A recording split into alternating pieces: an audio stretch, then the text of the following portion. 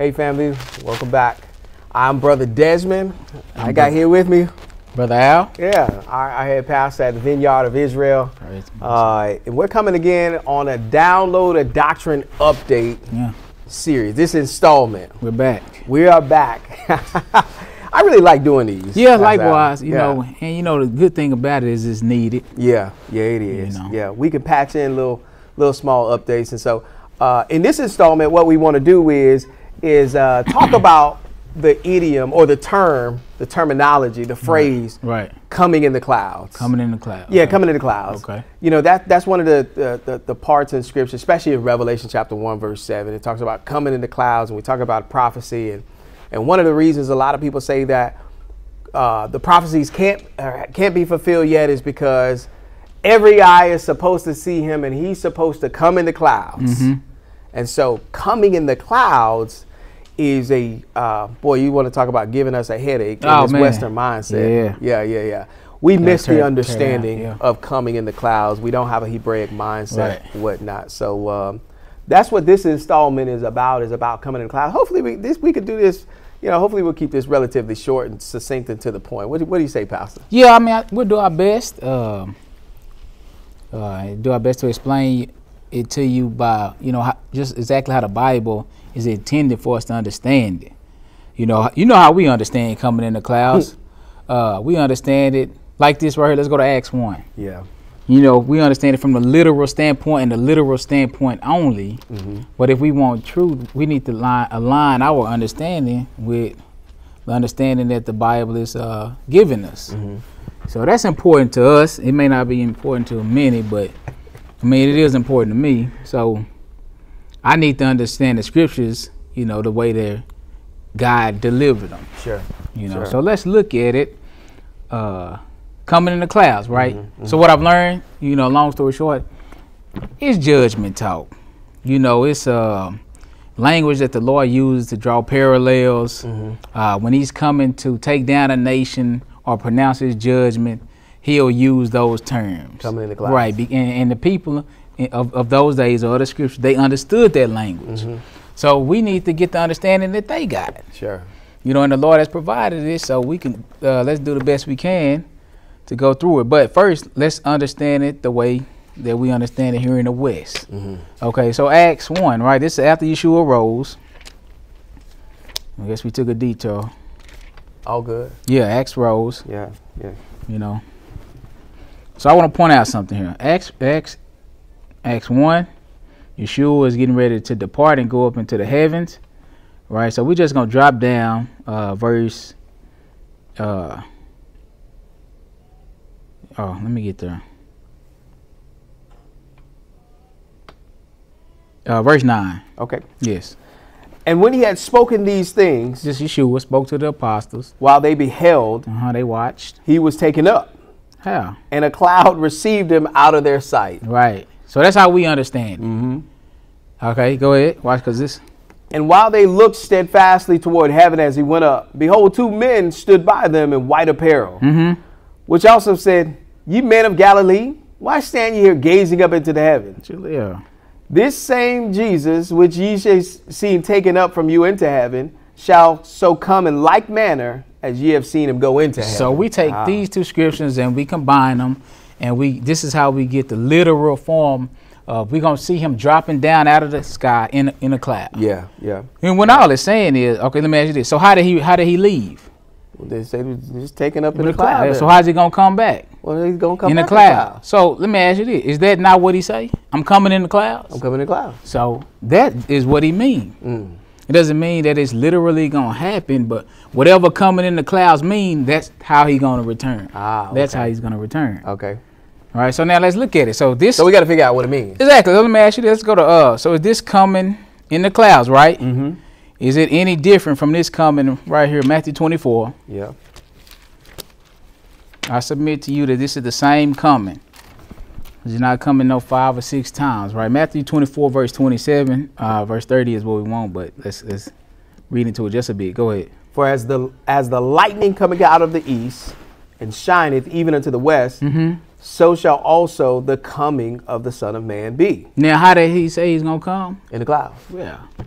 Right. So let's see if he say that. For wheresoever the carcass is, there will the eagles be gathered together.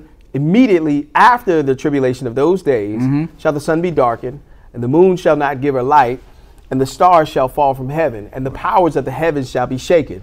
All right. So we agree that this is the same coming as in Acts. Yeah. Okay. Yep.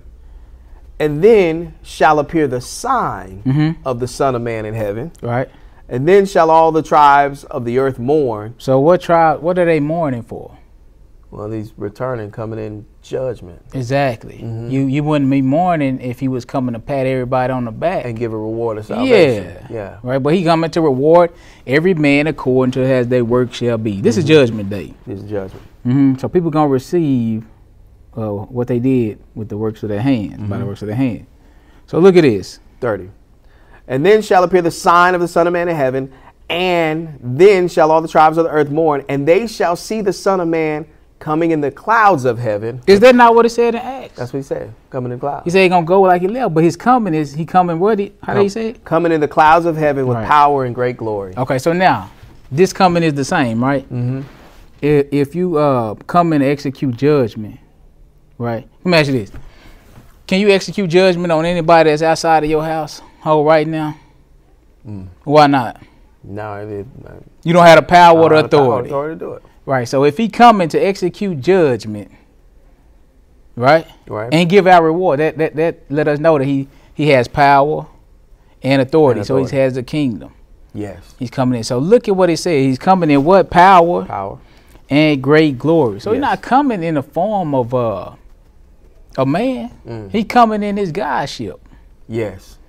And when he get here, all the tribes of the earth is gonna mourn. Right? So can any man look on God's face and live? No. It's dangerous. Yeah. So he's not coming to look like us, physical. He coming in glory. Yes. And he coming in the clouds, right? And all the tribes of the earth is gonna see him. So watch this tie in. Revelation chapter 1. Because Matthew just told us, and then shall all the tribes of the earth mourn, and they shall see the Son of Man coming in the clouds of heaven with power and great glory. Yes. So that ain't no physical man. Right. But let's just see. Watch this, because Revelation going to help me prove that out. Because I know some don't believe it, but it's good. So Revelation chapter 1. Right? Chapter 1. Let me get there. Chapter 1. Let's get right to the section, to the verse 7, and then we're going to go backwards. Go ahead. Okay. Behold, he cometh with the clouds. Yes. And every eye shall see him. And they also which pierced him. What happened? And all kindreds of the earth shall wail because of him. That's Matthew. Yeah. That's Matthew 24. Yes. Right? All the tribes shall see him. You want 8? Yes. I am Alpha and Omega, the beginning and the ending, saith the Lord, which is and which was and which is to come, the Almighty. Right. So Matthew said he gonna come in power and great glory, though, right? Right. This is the same coming. He said all the tribes of the earth is gonna mourn in Matthew. Right. This is what it said right now, right? Everybody that pierced him, or all the kindreds of the earth shall mourn or wail because of him. Yes. So also what this chapter is describing is him coming in his glory. Look at how, but because people take this and mix it up, they make this something else. Watch this. Drop down to verse 14. 14. His head. They gonna see him. Yes. Yeah, his head and his hairs were white like wool. Yes. As white as snow. And his eyes were as a flame of fire. Yeah. So this like a regular man? No. Okay. And his feet like unto fine brass, as if they burned in a furnace, and his voice as the sound of many waters. I can't think of one man this remind me of. No. Yes. Oh. Yep. And he had his right hand 7 stars. And out of his mouth went a sharp 2-edged sword, and his countenance was as the sun shineth in his strength. Look at that. His countenance, his visage, how he looked, was as what? The sun shining in his strength. As along with the brass being burned. Once the brass is burned, it has a glow. So it's like Revelation is describing him in his glory. Yeah. And him coming. People ain't gonna see that. No. Well, this is the vision, ain't it? This is the vision. This is a vision but that I have. It's consistent with Matthew 24 and, dare I say, Acts chapter 1. Yes. These are all the same coming. But people are even reading this revelation and expecting for it to be literal. As a literal. A vision has to be interpreted, right? And it has to be interpreted properly. Yes. Because the Bible talk about a vision that's not interpreted properly. It says like the legs of the lame is not equal. Oh, yeah. So is a proverb in the mouth of a fool. I mean, you're going to get different understanding. Yeah. Than what it was originally intended to say. Right. So long story short, judgment or him coming in the clouds is talking about him coming to render judgment, not him coming physically to appear. Yeah. But by the judgment that he rendered, you know his presence is there. You know that I am the Lord. So you know that I'm here by what I do. Right. And that's what it's saying. Yeah. But people have taken that and they've applied that to a lot of different things. Let's go further because he's come in the cloud before. Okay. And I just want to see if they saw him. I'm talking about Old Testament. Like he came, you know, before he came in the flesh, he came in the cloud. Oh. So let's pick it up at Isaiah chapter 19. Okay. Because people are always talking about what he ain't did. Isaiah chapter 19, we'll pick it up at verse 1. And then we'll get a little bit more understanding. I want you to read something for me. Okay. To help us. You know, Isaiah 19, verse 1. Isaiah 19, verse 1. Go ahead. The burden of Egypt. Behold, the Lord rideth upon a swift cloud. Hold on for a minute. What's burden mean? Judgment. Yeah. And his judgment is on who? Egypt. So who took down Egypt?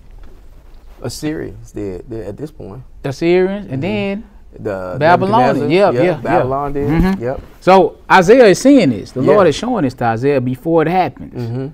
Right, and look at what he's saying. He's saying, so we're saying Assyria. We're saying Nebuchadnezzar. Babylon did it. The Lord is saying, I did it. You see that? Yeah. So a lot of the events in history. The Lord rideth on the swift cloud. Look at that. Right. Now, which Egyptian saw? Pharaoh Nico? That's my favorite one to say. Pharaoh Nico. That's the only one I know right now. I read about him in the scripture. It stuck with you. Yeah. But he came in the cloud. Yeah. So is it different coming in the cloud than in the New Testament? No. How many different versions or natures of coming in the cloud can we have? No, he used the same. It's gonna be the same, right? So he said one more time. The burden of Egypt, behold, the Lord rideth upon a swift cloud. Okay. And shall come into Egypt, and the idols of Egypt shall be moved at his presence, and the heart of Egypt shall melt in the midst of it. So it sounds like judgment, which is what we said, coming in the clouds is a sign of judgment, or his judgment language. Yes. Right, let's read a little bit more to see if he's judging. Go ahead. I will set the Egyptians against the Egyptians. Exactly. And they shall fight everyone against his brother, and everyone against his neighbor, city against city, and kingdom against kingdom. Right. And the spirit of Egypt shall fail in the midst thereof, and I will destroy the counsel thereof. And they shall seek to the idols, and to the charmers, and to them that have familiar spirits, and to the wizards. And the Egyptians will I give over into the hand of a cruel Lord. Yes. And a fierce king shall rule over them, saith the Lord of hosts. You see that? Yeah. Wow. You see that? Yeah. Yep. So look at this. Verse 22 and 23. And then we go ahead. And the Lord shall smite Egypt. He shall smite and heal it. And they shall return even to the Lord. And he shall be entreated of them and shall heal them. In the day that there shall be a highway out of Egypt to Assyria, and the Assyrians shall come into Egypt, and the Egypt into the Assyrian, and the Egyptians shall serve with the Assyrians. In that day shall Israel be the third with Egypt and with Assyria, even a blessing with the midst of the land. Okay, so that's good. But the point is, he said the Lord shall smite, and the Lord is going to heal them. Yeah. Right, but it's the Lord doing. It's the Lord's doing. But he did it. He said he came in the cloud. He came in the cloud. And he brought the judgment with him. Right? So let's read this to further help the people understand. Okay. And then we'll get into maybe a couple more scriptures. Okay. So you want me to start? Yeah, start. Okay. This is from Shredding the Veil website. God speaks in parallels at times. He will mention one thing, And then the very next part of the verse say it differently as another thing. Right, like he says, "Hear, O Israel, and listen, O Jacob." He's saying the same thing, just explaining what he just said by in a parallel form. Okay. When he does this, he is equating the first with the second, to your point. Right. And one becomes a simile or a metaphor for the other, which God will use later in prophecy to stand for both meanings. Right. Here's an example in Psalm 97. Okay, so go ahead. Clouds and darkness are round about him. Righteousness and judgment are the habitation of his throne. Right. In the poetic parallel example, clouds and darkness are equated to righteousness and judgment. Right, because clouds and darkness was on that first line. Yep, clouds and darkness was around the throne, round about him, and then righteousness and judgment are the habitation of his throne. Right, same thing. Yep. When the prophets later used the words clouds or darkness, it was in the context of the coming judgments they were prophesying of destruction and desolation, which God pronounced against a nation or city. Like we read in Egypt. Yeah. Sitting at the right hand of the Father equals judgment. When a king takes his seat on his throne, he is sitting to hear matters to be judged. Right. You want this Daniel 7? Go ahead and read it. Okay, Daniel 7, 13 and 14. I saw in the night visions, and behold, one like the Son of Man came with the clouds of heaven and came to the Ancient of Days, and they brought him near before him. And there was given him dominion and glory and a kingdom, that all people, nations, and languages should serve him. His dominion is an everlasting dominion, which shall not pass away, and his kingdom, that which shall not be destroyed. That was Daniel 7, 13 and 14. Right.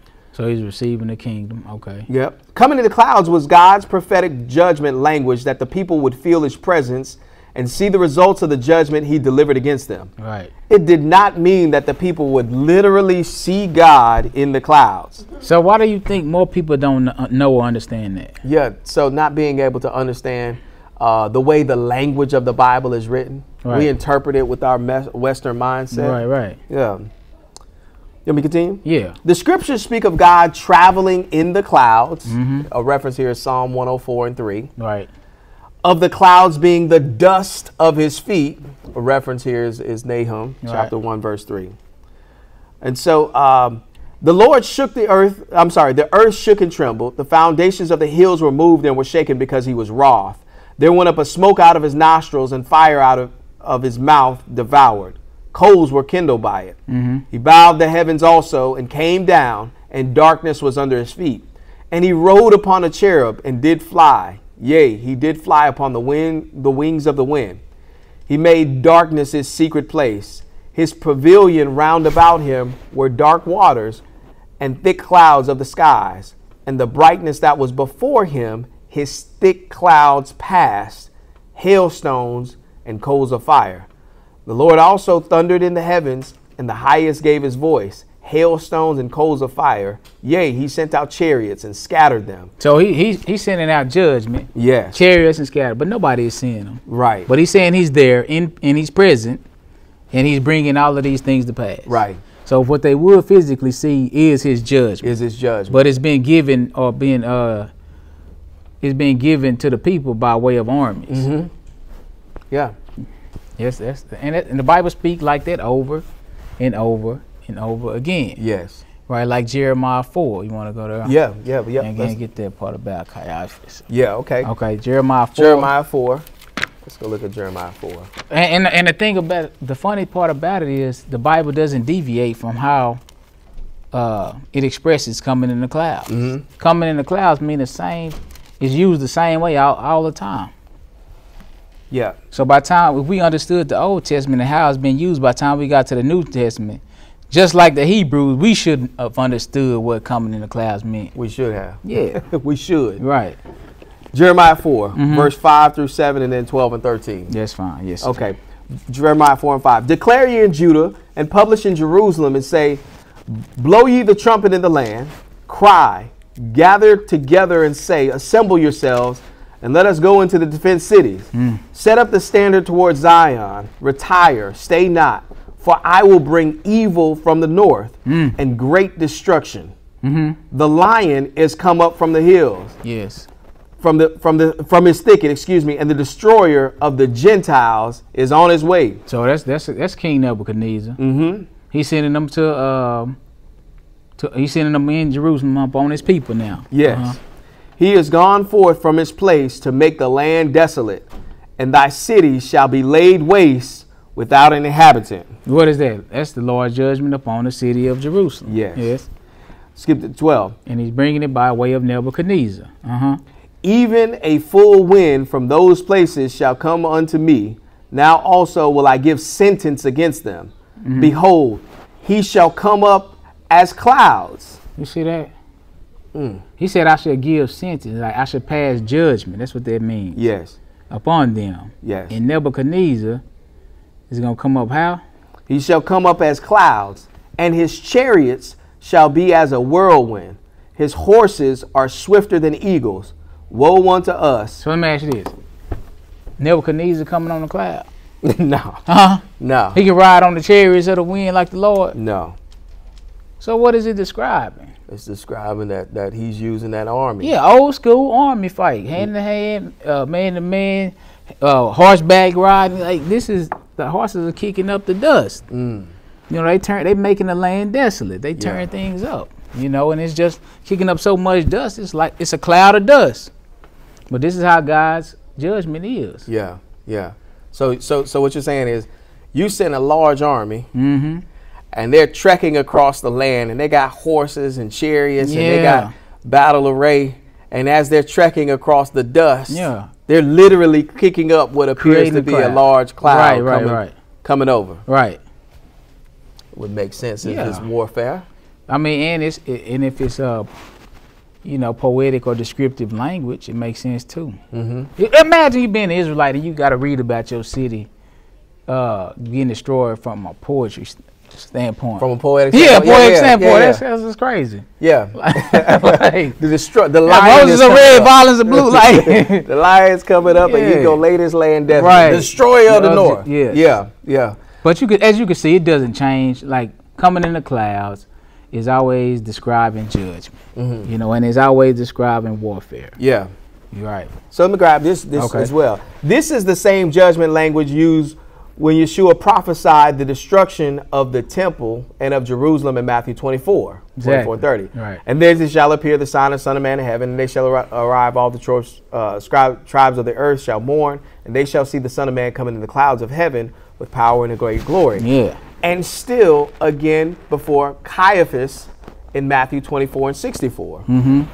That's Caiaphas was the high priest. The high priest. Yeshua said unto him, Thou hast said, nevertheless I say unto you, hereafter ye shall see the Son of Man sitting on the right hand of power and coming in the clouds of heaven. Right. Sitting on the right hand of power was judgment, authority, and stating it with the words from the Old Testament prophets, warning of judgment in the day that the Lord was coming in the clouds of heaven. Right. Caiaphas became angry because he knew the judgment language of the prophets. We don't know it. Right, but that would make sense why Caiaphas would tear his clothes. Right. Because he knew the judgment and language of the prophets, but he did not recognize Yeshua as the Son of God. Right. Caiaphas then drew the false conclusion that Yeshua had blasphemed, as he knew that only God was able to pronounce judgment, and that's why Caiaphas tore his clothes. But he understood coming in the cloud was God passing judgment. Right. It says the scripture does not. He just didn't think Yeshua was the one to bring that judgment. Right. Right. Exactly. The scripture does not mean that Caiaphas would literally see Yeshua in the clouds. It's judgment language. Sitting on the right hand of the power equals coming in the clouds of heaven, and both of them equals judgment from on high. Right. Yeshua told Caiaphas and the Sanhedrin that they were going to see the judgment of God against Jerusalem and that temple. Yeah. And as that temple and city were destroyed by the Romans in 70 AD, we can know that God's judgment was carried out just as Yeshua had prophesied. Exactly. Yeah. Right. Yeah. Just as he said, and that was him coming in the clouds to take down the city of Jerusalem. Yeah. So at the end of the day, it's judgment talk. It's judgment language. It's judgment language. So we shouldn't be out there literally thinking, elevated clouds coming down with Yeshua on top. No, it's him coming in judgment. Yes. And until more and more people see that, they're going to continue to make the mistake of looking for him to come you know, literally in the clouds, you know, something that's never going to happen. Right. You know, so, you know, hopefully we can understand it that way, just as the prophets did, and that'll help us, you know, interpret the Bible more correctly. So. Yeah, yeah. Well, that's awesome. I really enjoyed this. You know, these idioms, these Hebraic sayings are all over the book, all over the Bible and the scriptures. Putting the puzzles together. That's Putting the puzzles together. So I've enjoyed this. I'm looking forward to, you know, bringing out other idioms and bringing out other understanding. But the crux of the matter, what you're saying is it's judgment language. It's not literal. Okay. All right. Pastor, what else you got for us? I mean, once again, as always, be honest with the scriptures is all we ask. Yeah, be honest with the scriptures. And we also ask, hey, leave us a comment. Like, comment, and subscribe to our channel. If there's anything you have questions about, or even if you disagree, hey, drop it in the comments. I'm like Kevin Durant sometimes. I got time. We want you to like, leave us a comment, and interact and engage with us as we download a Doctrine Update. I'm Brother Desmond. I'm Brother Al. And we are the Vineyard of Israel. Until next time. Shalom.